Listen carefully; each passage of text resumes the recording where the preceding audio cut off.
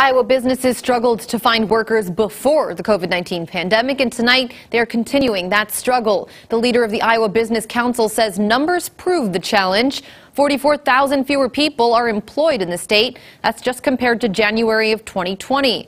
Some of the openings, he says, are the result of older Iowans leaving their jobs. And he adds that women between the ages of 35 and 50 have also left the workforce in high numbers and higher numbers than before the pandemic.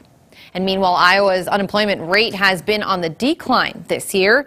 Iowa Workforce Development reports now the rate dropped for the 5th consecutive month. That was back in May to 2.7% now. The total number of working Iowans increased to more than 1.6 million people.